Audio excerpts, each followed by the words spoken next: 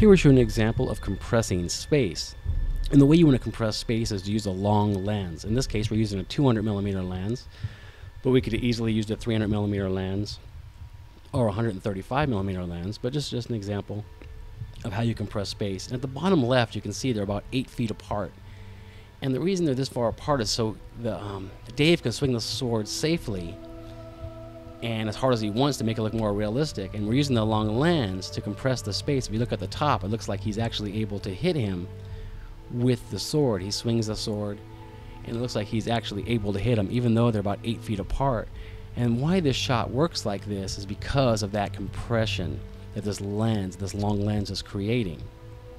So whenever you want to do a fight scene or some type of sword fight or something that you want someone to appear like they're really doing something, like for example right here, it looks like he really hits him, but as we know from bottom left, he's 8 feet apart. And this doesn't always have to be with a fight scene or swords or something like that.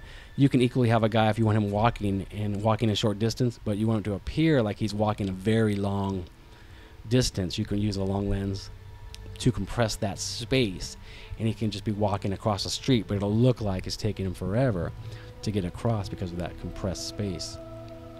So here you go. You can just watch some of this to give you some examples, but you can see how far apart they are when he swings.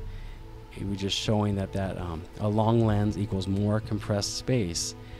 And we have over 100 different tutorials showing this. This is a 200mm lens we used at f2.8, and you see that bokeh in the background. Sometimes if you don't want that, you'd want to shoot at like a higher f-stop, but for this shot, this is what I was looking for. So, you know, we have over 100 tutorials on our DVD set, and also lots of free tutorials at filmschoolsforyou.com. So you can head over there and take a look also. We're going to be posting lots of lens tests up and other tutorials so you can take a look around.